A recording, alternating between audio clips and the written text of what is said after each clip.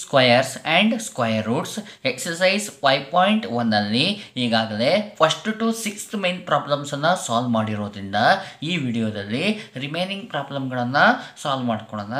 Seventh main without adding find the sum. First question 1 + 3 + 5 + 7 + 9 ಅಂದರೆ ಈ ನಂಬರ್ಗಳನ್ನು ನಾವು ಆ್ಯಡ್ ಮಾಡುವಾಗಿಲ್ಲ, ಆ್ಯಡ್ ಮಾಡ್ದಲ್ಲೇ ನಾವು ಸಮ್ಮನ್ನು ಫೈಂಡ್ ಮಾಡಬೇಕಾಗಿದೆ. ಹಾಗಾದರೆ ಈ ನಂಬರ್ಗಳನ್ನು ಸ್ವಲ್ಪ ಅಬ್ಸರ್ವ್ ಮಾಡಿದರೆ ನೋಡಿ, ಇವೆಲ್ಲವೂ ಸಹ ಏನಾಗಿದೆ, ಆಡ್ ನಂಬರ್ಸ್ ಆಗಿದೆ. ಇನ್ನೂ ಸ್ಪೆಷಲ್ ಏನು ಅಂತ ಹೇಳಿದರೆ ಇಲ್ಲಿ ಕೊಟ್ಟಿರೋ ಆಡ್ ನಂಬರ್ಗಳು ಕಂಟಿನ್ಯೂ ಆಡ್ ನಂಬರ್ಸ್ ಆಗಿದೆ, ಅಂದರೆ ಕಾನ್ಸಿಕ್ಯೂಟಿವ್ ಆಡ್ ನಂಬರ್ಸ್. ನೋಡಿ, 1 ಆದಮೇಲೆ 3ನೇ ಬರೋದು, 3 ಆದಮೇಲೆ 5, 7, 9 ಈ ರೀತಿಯಾದ ಆಡ್ ನಂಬರ್ಗಳು ಬಂದಾಗ ನಾವೇನು ಮಾಡಬೇಕು, ಇಲ್ಲಿರೋ ಆಡ್ ನಂಬರ್ಗಳನ್ನು ಕೌಂಟ್ ಮಾಡ್ಕೊಳ್ಳೋಣ. ನೋಡಿ, 1, 2, 3, 4, 5 ಟೋಟಲ್ ಆಗಿ 5 ಆಡ್ ನಂಬರ್ಸ್ಗಳನ್ನು ಆ್ಯಡ್ ಮಾಡಿದ್ದಾರೆ ಅಲ್ವಾ. ಎಸ್, ಹಾಗಾದರೆ ಸೊಲ್ಯೂಷನನ್ನು ಮಾಡೋಣ. ನೋಡಿ, solution here there are 5 add numbers. ಇಲ್ಲೇನಿದೆ, 5 add numbers ಇದೆ. ಕಂಟಿನ್ಯೂ ಇದ್ದಾಗ ಮಾತ್ರ ಈ ರೀತಿ ಮಾಡೋಕ್ಕೆ ಬರೋದು. There are 5 continue add numbers ಇದೆ. ಹಾಗಾದರೆ ಏನು ಮಾಡೋಣ ಅಂದರೆ there four square of 5 is, ಅಂದರೆ ಟೋಟಲ್ 5 ನಂಬರ್ಸ್ಗಳು ಆಡ್ ನಂಬರ್ಸ್ಗಳು ಇರೋದ್ರಿಂದ ಆ 5ಅನ್ನು ಏನು ಮಾಡ್ತೀನಿ, ಸ್ಕ್ವಯರ್ ಮಾಡ್ತೀನಿ. ನೋಡಿ, 5 ಸ್ಕ್ವಯರ್ ಈಸ್ ಈಕ್ವಲ್ ಟು 5 × 5. 5 × 5 ಅನ್ನು ಮಾಡಿದರೆ ಆನ್ಸರ್ ಏನು ಬರುತ್ತೆ, 25 ಬರುತ್ತೆ. ದೇರ್ ಫೋರ್ 1 + 3 + 5 + 7 + 9 ಅನ್ನು ಮಾಡಿದರೆ ಆನ್ಸರ್ ಏನು ಬರುತ್ತೆ, 25 ಬರುತ್ತೆ. ಗೊತ್ತಾಗ್ತಿದೆಯಾ? ನಮಗೆ ಕಂಟಿನ್ಯೂ ಆಡ್ ನಂಬರ್ಗಳನ್ನು ಆ್ಯಡ್ ಮಾಡಿದಾಗ ಅಲ್ಲಿರೋ ಆಡ್ ನಂಬರ್ಗಳನ್ನು ಕೌಂಟ್ ಮಾಡಿಕೊಂಡು ಆ ಟೋಟಲ್ ನಂಬರ್ ಇರುತ್ತಲ್ಲ ಅದನ್ನು ಏನು ಮಾಡಬೇಕು, ಸ್ಕ್ವಯರನ್ನು ಮಾಡಿದರೆ ಅದೇ ಏನಾಗಿರುತ್ತೆ, ಸಮ್ ಆಗಿರುತ್ತೆ. ಬೇಕಾದ್ರೆ ವೆರಿಫಿಕೇಷನ್ ಮಾಡಿ ನೋಡೋಣ. ನೋಡಿ, 1 + 3 4, 4 + 5 9, 9 + 7 16, 16 + 9 ಮಾಡಿದರೆ 25 ಬರುತ್ತೆ. ಈ ರೀತಿಯಾಗಿ ಪ್ರಾಬ್ಲಮನ್ನು ಸಾಲ್ವ್ ಮಾಡಬೇಕು. ಎಸ್, ಇದರಲ್ಲಿ ಸೆಕೆಂಡ್ ಕ್ವಶನ್ ನೋಡಿ, 1 + 3 + 5 + 7 + 9 + 11 + 13 + 15 + 17 + 19 ಕಂಟಿನ್ಯೂ ಆಡ್ ನಂಬರ್ಗಳನ್ನು ಆ್ಯಡ್ ಮಾಡಿದ್ದಾರೆ. ಹಾಗಾದರೆ ಸಮ್ ಬೇಕಲ್ವಾ, ಏನು ಮಾಡ್ತೀರಿ, ಈಗ ಏನು ಮಾಡೋಣ, ಟೋಟಲ್ ನಂಬರ್ಸ್ ಎಷ್ಟಿದೆ ಕೌಂಟ್ ಮಾಡೋಣ. 1 2 3 4 5 6 7 8 9 10 ಇದೆ. ಟೋಟಲ್ ಆಡ್ ನಂಬರ್ಸ್ ಎಷ್ಟಿದೆ, 10 ಇದೆ. Solution here there are 10 add numbers. 10 add numbers ಇರೋದನ್ನ ಏನು ಮಾಡೋಣ, there four square of 10 is, ಹಾಗಾದರೆ 10ಗೆ ಸ್ಕ್ವಯರ್ ಮಾಡೋಣ.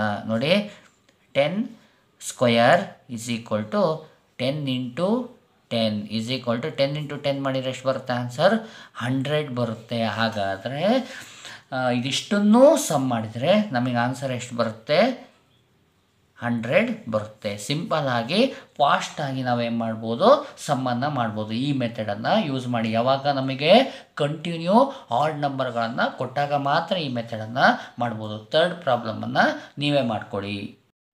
8th ಮೇನ್, ಅದರಲ್ಲಿ first one, express 49 as the sum of 7 add numbers. ನೋಡಿ, 49ಅನ್ನು ನಾವೀಗ ಸಮ್ ಆಫ್ 7 ಆಡ್ ನಂಬರ್ಸ್ ಆಗಿ ಬರಿಬೇಕಾಗಿದೆ. ಹಾಗಾದರೆ ಏನು ಮಾಡಬೇಕು ಅಂತ ಹೇಳಿದರೆ, ಇಲ್ಲಿ 49 ಮತ್ತು 7 ಇದೆಯಲ್ಲ, ಇವುಗಳ ಎರಡಕ್ಕೂ ಇರುವಂಥ ರಿಲೇಷನನ್ನು ನೋಡ್ಕೊಂಬಿಟ್ರೆ ನಾವು ಈಸಿಯಾಗಿ ಪ್ರಾಬ್ಲಮನ್ನು ಸಾಲ್ವ್ ಮಾಡ್ಬೋದು.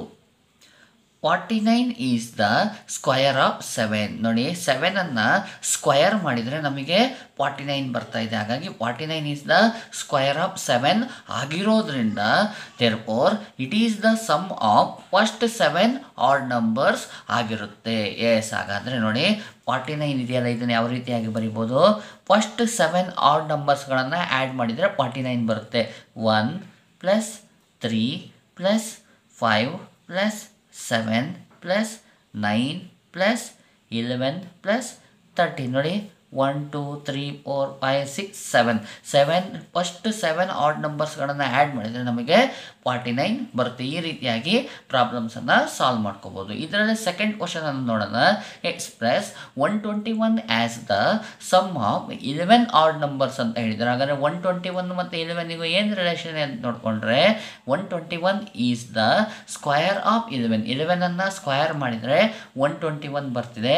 There four it is the sum of first 11 add numbers. First 11 add ನಂಬರ್ಸ್ಗಳನ್ನು add ಮಾಡಿದರೆ ನಮಗೆ 121 ಬರುತ್ತೆ. ಎಸ್, ಆ್ಯಡ್ ಮಾಡ್ತಾ ಹೋಗೋಣ. ನೋಡಿ, 1 + 3 + ಇದೇ ರೀತಿ ಆ್ಯಡ್ ಮಾಡ್ತಾ ಹೋಗೋಣ. ಹೀಗೆ ಆ್ಯಡ್ ಮಾಡ್ತಾ ಹೋದರೆ 21ಗೆ ಎಂಡ್ ಆಗುತ್ತೆ. ಟೋಟಲ್ ಆಗಿ 11 ಆಡ್ ನಂಬರ್ಸ್ಗಳನ್ನು ಸಮ್ ಮಾಡಿದರೆ ನಮಗೆ 121 ಬರುತ್ತೆ. ಈ ರೀತಿಯಾಗಿ ನೀವು 8th ಮೇನನ್ನು ಸಾಲ್ವ್ ಮಾಡ್ಕೋಬೇಕು.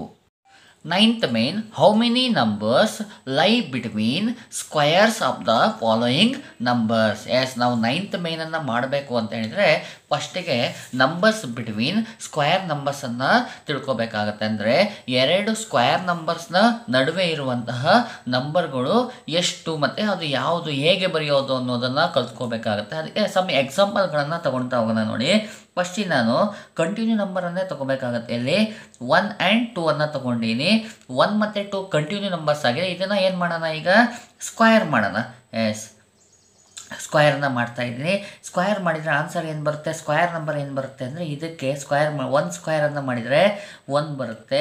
2 ಸ್ಕ್ವಯರನ್ನು ಮಾಡಿದರೆ ಏನು ಬರುತ್ತೆ, 4 ಬರುತ್ತೆ. 1 ಆ್ಯಂಡ್ 4 ಆರ್ ಸ್ಕ್ವಯರ್ ನಂಬರ್ಸ್. ಹಾಗಾದರೆ ಇವೆರಡರ ನಡುವೆ ಇರುವಂತಹ ನಂಬರ್ಸ್ ಯಾವುದು ಅಂತ ಹೇಳಿದರೆ 1 ಆದಮೇಲೆ 2 ಬರುತ್ತೆ, 2 ಆದಮೇಲೆ 3 ಬರುತ್ತೆ. ಇಷ್ಟೇ ಅಲ್ವಾ, ಟೋಟಲ್ 2 ನಂಬರ್ಸ್ಗಳು ಸಿಕ್ತು. ಇದೇ ರೀತಿ ಇನ್ನು ಬೇರೆ ನಂಬರ್ ತೊಗೊಳೋಣ ನೋಡಿ.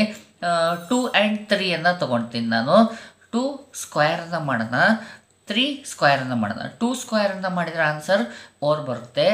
3 ಸ್ಕ್ವಯರನ್ನು ಮಾಡಿದರೆ ಆನ್ಸರ್ ಏನು ಬರುತ್ತೆ, 9 ಬರುತ್ತೆ ಅಲ್ವಾ. 4 ಆ್ಯಂಡ್ 9 ಆರ್ ಸ್ಕ್ವಯರ್ ನಂಬರ್ಸ್ ಆಗಿದೆ. ಹಾಗಾದರೆ ಎರಡು ಸ್ಕ್ವಯರ್ ನಂಬರ್ನ ನಡುವೆ ಇರುವಂತಹ ನಂಬರ್ಗಳು ಯಾವುದ್ಯಾವುದು ಅಂದರೆ 4 ಆದಮೇಲೆ 5 ಬರುತ್ತೆ, 6, 7, 8, 9 ಅದು 9 ಇದೆ. ಹಾಗಾದರೆ ಟೋಟಲ್ 4 ನಂಬರ್ಗಳು ಬಂದಿದೆ. ಎರಡು ಸ್ಕ್ವೇರ್ ನಂಬರ್ನ ನಡುವೆ 4 ನಂಬರ್ಗಳು ಇದೆ. ಇವು ಸ್ಕ್ವೇರ್ ನಂಬರ್ ಆಗಿರೋಲ್ಲ. ಇದನ್ನು ನಾವು ನಾನ್ ಪರ್ಫೆಕ್ಟ್ ಸ್ಕ್ವೇರ್ ಅಂತ ಹೇಳ್ತೀವಿ. ಇನ್ನೂ ಒಂದು ಎಕ್ಸಾಂಪಲನ್ನು ತೊಗೊಂಬಿಡೋಣ ನೋಡಿ. 3 ಆ್ಯಂಡ್ 4 ತೊಗೊಳ್ತೀನಿ. ಕಂಟಿನ್ಯೂ ನಂಬರನ್ನು ಸ್ಕ್ವೇರನ್ನು ಮಾಡಬೇಕು. ಎಸ್, 3 ಸ್ಕ್ವೇರನ್ನು ಮಾಡಿದರೆ 9 ಬರುತ್ತೆ. 4 ಸ್ಕ್ವೇರನ್ನು ಮಾಡಿದರೆ ಏನು ಬರುತ್ತೆ, 16 ಬರುತ್ತೆ. ಎಸ್, ಹಾಗಾದರೆ ರಿಮೈನಿಂಗ್ ನಂಬರ್ಸನ್ನು ಬರೆಯೋಣ ನೋಡಿ.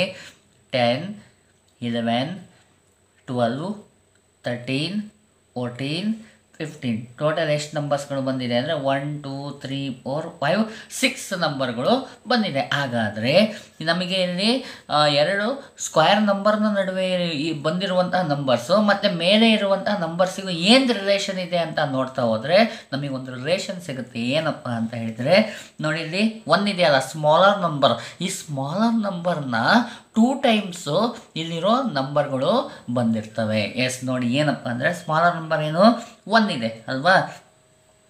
2 ಇಂಟು 1 ಮಾಡಿದರೆ ಏನು, 2 ಇಂಟು 1 ಮಾಡಿದರೆ 2 ಬರುತ್ತೆ ನೋಡಿ. ಟೋಟಲ್ 2 ನಂಬರ್ಸು ಎರಡು ಸ್ಕ್ವೇರ್ ನಂಬರ್ನ ನಡುವೆ ಬಂದಿರುತ್ತೆ. ಎಸ್, ನೋಡಿ ಇಲ್ಲಿ ಎಷ್ಟಿದೆ, 2 ಇದೆ, 2 ಟೈಮ್ಸ್ ಅಲ್ವಾ. 2 ಇಂಟು ಇಲ್ಲಿ ಸ್ಮಾಲರ್ ನಂಬರ್ 2 ಮತ್ತು 3 ಅಲ್ಲಿ ಸ್ಮಾಲರ್ ನಂಬರ್ 2 ಆಗಿದೆ ಅಲ್ವಾ. 2 2 4 ಬಂತು. ಹಾಗಾದರೆ 1, 2, 3, 4 ನಂಬರ್ಸ್ಗಳು ಬಂದಿರುತ್ತೆ. ಇಲ್ಲಿ ಸ್ಮಾಲರ್ ನಂಬರ್ 3 ಆಗಿದೆ. 3 ಮತ್ತು 4ಅಲ್ಲಿ ಸ್ಮಾಲರ್ 3 ಇದೆ. 2 ಇಂಟು 3 ಅಂದರೆ ಅದರ 2 ಟೈಮ್ಸ್ ಮಾಡಿದರೆ 2 3 6 ಬರ್ತಾ ಇದೆ ನೋಡಿ. ಇಲ್ಲಿ ಎಷ್ಟು ನಂಬರ್ ಇದೆ, 1, 2, 3, 4, 5, 6. ಈ ರೀತಿಯಾಗಿ ನಾವು ಮಾಡುವ ಅಂದರೆ ಸ್ಮಾಲರ್ ನಂಬರ್ನ 2 ಟೈಮ್ಸ್ ಇರೋ ನಂಬರು ಆ ಎರಡು ಪರ್ಫೆಕ್ಟ್ ಸ್ಕ್ವೇರ್ನ ನಡುವೆ ಬರುವಂತಹ ನಾನ್ ಪರ್ಫೆಕ್ಟ್ ಸ್ಕ್ವೇರ್ನ ನಂಬರ್ಸ್ ಆಗಿರುತ್ತೆ. ಟೋಟಲ್ ನಂಬರ್ನ ಕೌಂಟ್ ಆಗಿರುತ್ತೆ ಅದು. ಓಕೆ, ಹಾಗಾದರೆ ನೋಡಿ 1 ಮತ್ತು 2 ಇದೆಯಲ್ಲ, ಇದನ್ನು ಯಾವ ರೀತಿ ಬರಿಬೋದು ಅಂತ ಹೇಳಿ 2ನ ಇದಕ್ಕೆ ರಿಲೇಷನ್ ಆಗಿ ಬರ್ಕೋಬೋದು. 1 ಇದೆಯಲ್ವಾ, 1ಗೆ ಪ್ಲಸ್ 1 ಮಾಡಿದರೆ 2 ಆಗಿರುತ್ತೆ. ಇಲ್ಲಿ 2 ಇದೆ ನೋಡಿ, 2ಗೆ 1 ಆ್ಯಡ್ ಮಾಡಿದರೆ 3 ಬಂದಿರುತ್ತೆ. 3ಗೆ ನೋಡಿ 3 + 1 ಮಾಡಿದರೆ ಏನಾಗುತ್ತೆ, 4 ಬರುತ್ತೆ. ಅಂದರೆ ಕಂಟಿನ್ಯೂ ನಂಬರು. ಈ 3 ಇದೆಯಲ್ಲ, ಈ 3ಯನ್ನು ನಾವು ಡಬಲ್ ಮಾಡಿದರೆ ಸಾಕು, ಆ ಎರಡು ಪರ್ಫೆಕ್ಟ್ ಸ್ಕ್ವೇರ್ನ ನಡುವೆ ಇರುವಂತಹ ನಂಬರ್ಗಳು ಎಷ್ಟು ಅಂತ ಗೊತ್ತಾಗುತ್ತೆ. ಇದಕ್ಕೊಂದು ಡೆಫಿನೇಷನ್ನು ಸಹ ನಾವು ಬರ್ಕೋಬೋದು. ಎಸ್, ನಾನು ಇದನ್ನು ಜನರಲೈಸ್ ಮಾಡಿ ಬರ್ತೀನಿ. ನಾನ್ perfect square numbers between n² and n+1² R 2n ಆಗಿರುತ್ತೆ. ಅಂದರೆ ನೋಡಿ 1² 2² ಕಂಟಿನ್ಯೂ ನಂಬರ್ ಇದ್ದಾಗ ಇದು 1 ಇತ್ತು ಅಂದರೆ ಇದನ್ನೇನು ಬರಿಬೋದು, 1+1 ಅಂತ ಬರಿಬೋದು. 2, 3 ಇದೆ ಅಂದರೆ ನೋಡಿ 2 ಇದನ್ನು 2+1 ಕಂಟಿನ್ಯೂ ನಂಬರ್ ಆಗಿರುತ್ತೆ. 3 ಮತ್ತು 4 ಇದೆ, 3+1 ನೆಕ್ಸ್ಟ್ ನಂಬರ್ ಇದು 3, ಇದನ್ನು 3+1 ಆಗಿ ಬರುತ್ತೆ. ನೆಕ್ಸ್ಟ್ ಅವುಗಳ ನಡುವೆ ಇರುವಂಥ ನಾನ್ ಪರ್ಫೆಕ್ಟ್ ಸ್ಕ್ವೇರ್ ನಂಬರ್ಗಳು ಎಷ್ಟಿರುತ್ತಪ್ಪ ಅಂದರೆ 2n ಆಗಿರುತ್ತೆ. ನೋಡಿ ಇಲ್ಲಿ n ಇದೆಯಲ್ಲ ಅದನ್ನ ಸ್ಕ್ವೇರ್, ಅಂದರೆ ಎರಡು ಕಂಟಿನ್ಯೂ ನಂಬರಲ್ಲಿ ನೋಡಿ, ಸ್ಮಾಲರ್ ನಂಬರ್ ಯಾವುದಿರುತ್ತೋ ಆ ಸ್ಮಾಲರ್ ನಂಬರ್ನ ಡಬಲ್ ಮಾಡಿದರೆ ಸಾಕು, ಎರಡು ಪರ್ಫೆಕ್ಟ್ ಸ್ಕ್ವೇರ್ನ ನಡುವೆ ಇರುವಂತಹ ನಾನ್ ಪರ್ಫೆಕ್ಟ್ ಸ್ಕ್ವೇರ್ ನಂಬರ್ಗಳು ಎಷ್ಟು ಅನ್ನೋದು ಗೊತ್ತಾಗುತ್ತೆ. ಇದೇ ರೀತಿ ನಾವು ಪ್ರಾಬ್ಲಮನ್ನು ಈ ಮೆಥಡಲ್ಲಿ ಪ್ರಾಬ್ಲಮನ್ನು ಸಾಲ್ವ್ ಮಾಡ್ಬೋದು. Yes, ninth main, how many numbers lie between squares of the following numbers 12 and 13? ನೋಡಿ, ಕಂಟಿನ್ಯೂ ನಂಬರ್ನ ಸ್ಕ್ವಯರ್ ಮಾಡಿದಾಗ ಅವುಗಳ ನಡುವೆ ಇರುವಂತಹ ನಂಬರ್ಗಳು ಎಷ್ಟು ಅಂತ ಕೇಳ್ತಿದ್ದಾರೆ. Since non perfect square numbers between n square and n+1² R 2n ಅನ್ನೋದು ಈಗಾಗಲೇ ನಾನು ಜಸ್ಟ್ ಎಕ್ಸ್ಪ್ಲೇನ್ ಮಾಡಿದ್ದೀನಿ. ಅದನ್ನು ಆ ಮೆಥಡನ್ನು ಫಾಲೋ ಮಾಡೋಣ ನೋಡಿ. ಎಸ್ 12 ಮತ್ತು 13 ಇದೆ, ಇದನ್ನು ಸ್ಕ್ವಯರ್ ಮಾಡೋಣ.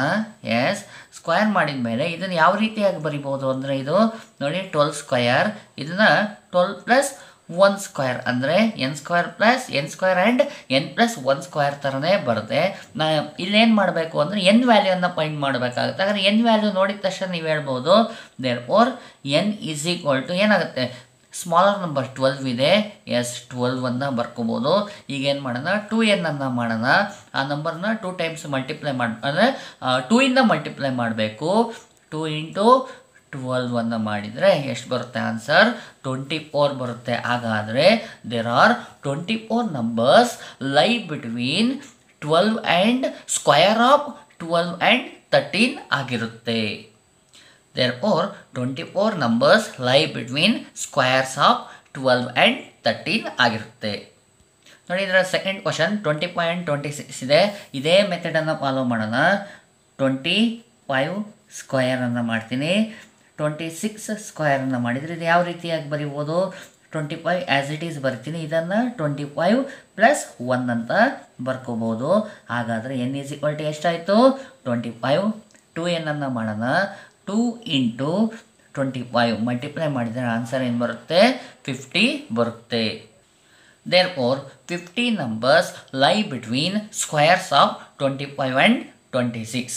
ಇದು ಯಾಕೆ ಇದನ್ನು ಮಾಡ್ತೀವಿ ಅಂದರೆ, ನಾವು 25 and 26 ಸ್ಕ್ವಯರ್ ಮಾಡಿ ಅವುಗಳ ನಂಬರನ್ನು ಬರೀರಿ ಅಂದರೆ ನಾವು 50 ನಂಬರ್ಸನ್ನು ಬರ್ಕೊಂಡು ಕೂತ್ಕೊಂಡು ಕೌಂಟ್ ಮಾಡೋಕ್ಕಾಗಲ್ಲ.